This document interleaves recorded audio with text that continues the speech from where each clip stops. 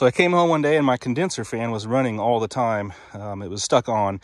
Even if I had my thermostat off, it was running out here. So there was a problem. I could have had a bad thermostat, but what I found was I had a bad contactor in my condenser. So if you remove the panel where you can see the electrical components, first turn off your breakers, of course, at your house that go to this unit, and have a look at your old contactor where the wires will be going to it. And you'll probably see a little switch right in the middle here.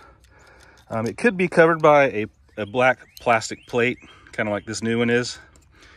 But what I found was my contactor was stuck in like this, stuck on, and it was fried down in there. The contacts were fried basically, so kind of holding it on. So I bought a new contactor. It was like 20 bucks on Amazon.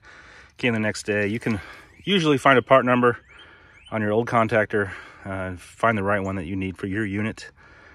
Then just install it. Install your new one. Take a picture of where all your wires go, and put it in there, and you should be good to go. If this video helped you out, give me a thumbs up. Thanks.